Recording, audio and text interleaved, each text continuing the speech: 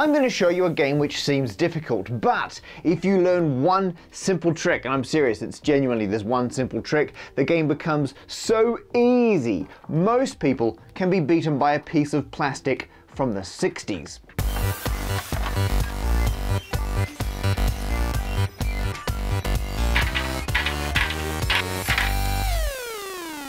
Here's the game of Dr NIM I managed to find and buy online. It came in a fantastic original 1960s box. Check that out.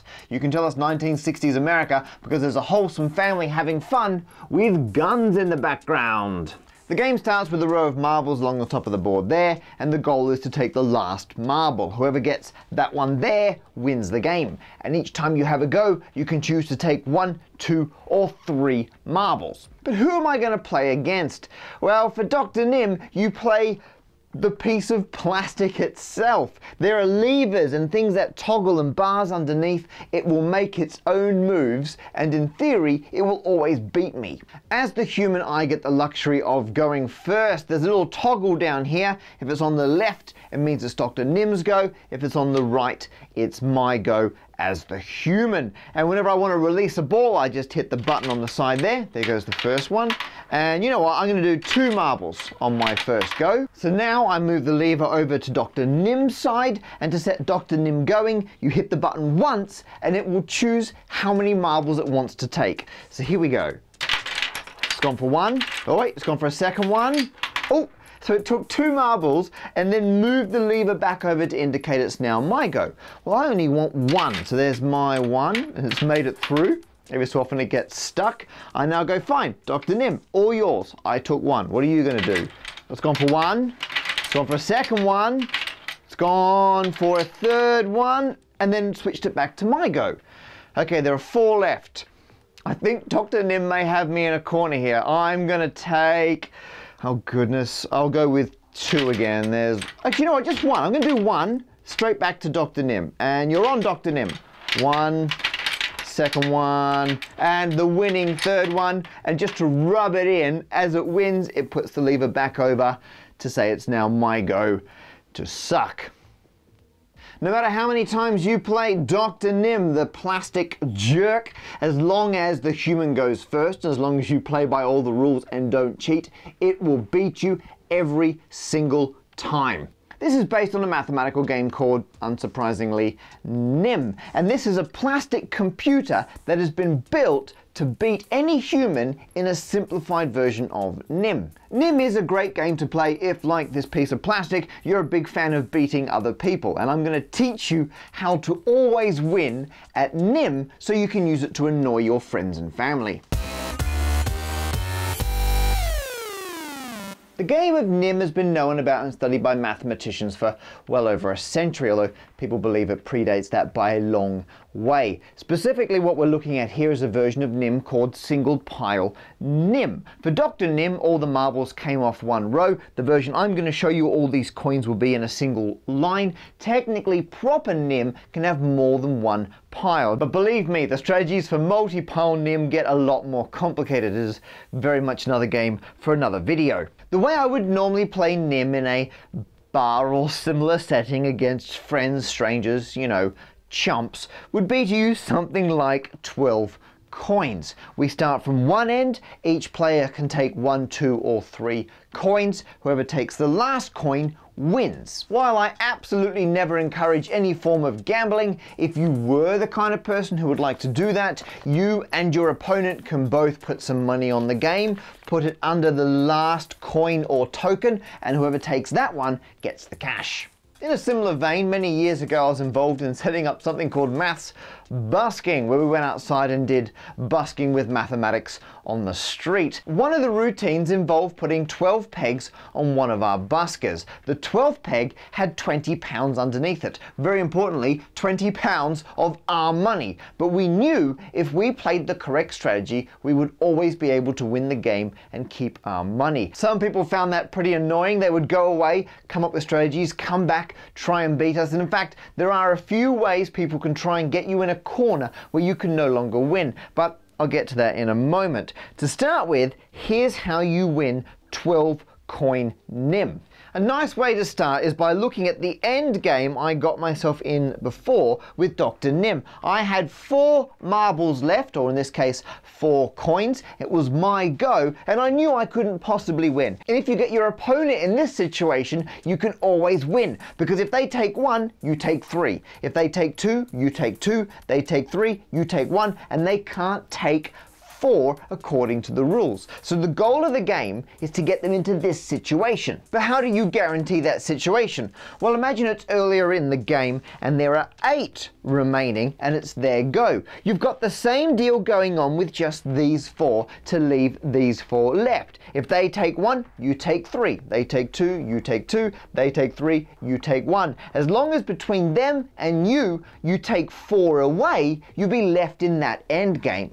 We can now go one step back to the very beginning of the game where there are 12 coins all together. You're thinking of them in lots of 4. 4 there, 4 there, 4 at the end. For each round of 4, the other person goes first, you go second. You need to make sure you take enough coins after their go, so between you, you've taken 4 in total. Once you know what's going on, it's a very straightforward game to win. They take 1, you take 3. They take 2, you take 2. They realize they can't win, they get annoyed, you get the money. The only problem arises when people realize the trick themselves, and this is what we had when we were busking. People would go away, work it out, come back, and then they would insist that we go first instead of them. So what you do is, if any of your friends cotton on to what you're doing, the next time you reset it, you do what we used to do. You just take out an extra coin and put it on the end. We would subtly increase the number of pegs to be greater than 12. You go first and you bring it down to the now multiple of 4. It's their go and you're right back in your winning situation.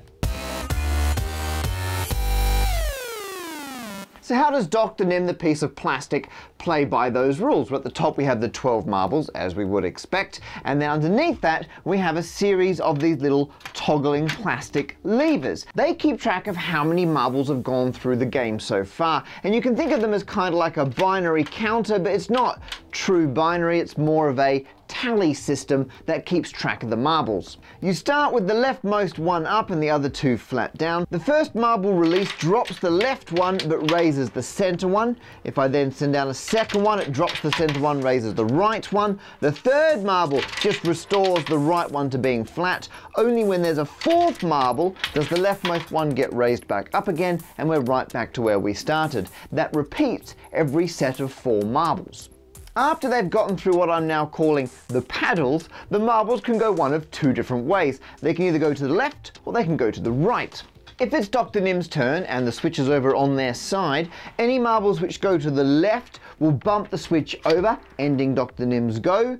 Any marbles which go to the right hit the button and release another marble. So we need to see from the different arrangements of the top 3 paddles, as it keeps track from each set of 4 if it's the first, second, third or 4th ball, do they cause Dr. NIM's go to end, or do they cause them to take another marble? Well, let's have a look. I'll just cycle through a few marbles and we'll keep track. First marble out ends Dr. NIM's go. Second marble, he'll take another ball. Third marble, take another ball. 4th marble, ends the go. And it carries on like that. First one will end his go on the left. Second one goes to the right, take another one. Third one goes to the right, take another one. 4th one goes to the left, ending their go. So what does this mean for Dr. NIM's strategy? Well, you can imagine all 12 marbles at the beginning, in their groups of 4, and for each one, if Dr. NIM gets a go on the 1st or 4th marble, they're going to call their go to an end. If they get to have a go on the 2nd or 3rd, they're always going to carry on to another one.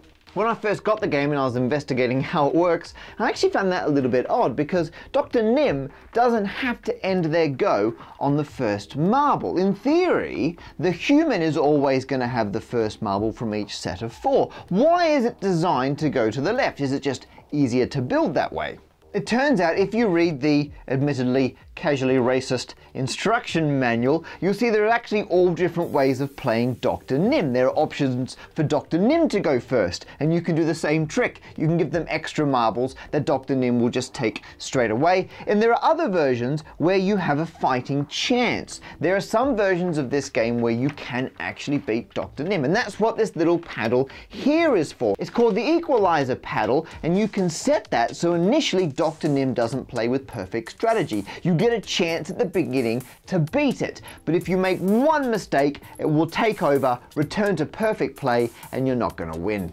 And that's why Dr. NIM has to end its go on the first position as well as the fourth position. If it only ended in the fourth position, there are some versions of the game where you may have ended at a whole round of 4. In that case, Dr. NIM would take 4 marbles, that's against the rules, and it will have cheated. And whoever designed the Dr. NIM game, to their credit, they made it in such a way that it will never cheat. It will always play within the rules, admittedly in such a way that it will normally kick your ass.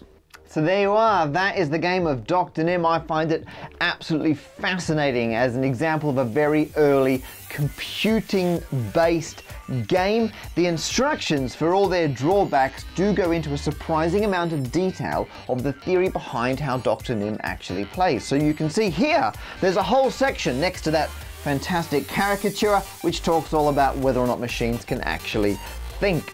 If you like this kind of real-world, ridiculous physical computing, then you're going to love my Domino computer. Check it out, 10,000 dominoes arranged in a pattern such that they can do binary arithmetic. If you like this general concept of fascinating mathematics, of course, make sure you've subscribed to my stand-up maths channel. And if you like winning drinks, money, or just admiration off your friends, please do learn how to play NIM, and please do go beat them.